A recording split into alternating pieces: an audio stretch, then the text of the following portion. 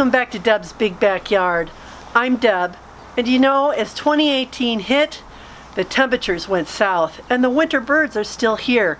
And if you're like me, you're wondering how in the world do these winter birds survive the severely cold temperatures?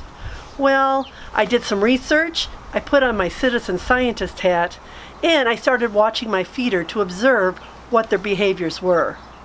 Here's what we found. In my backyard, I'm noticing that the birds hang out together, in flocks.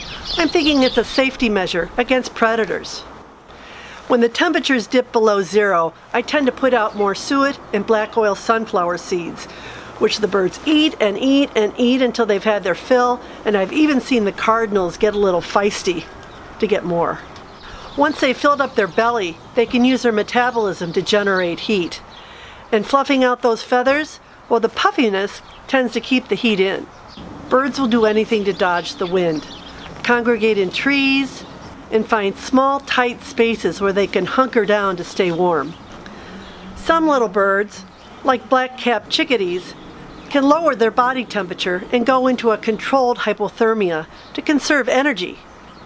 Well, that's our take on winter birding. I'm Deb. This has been Deb's Big Backyard. I'll see you next time.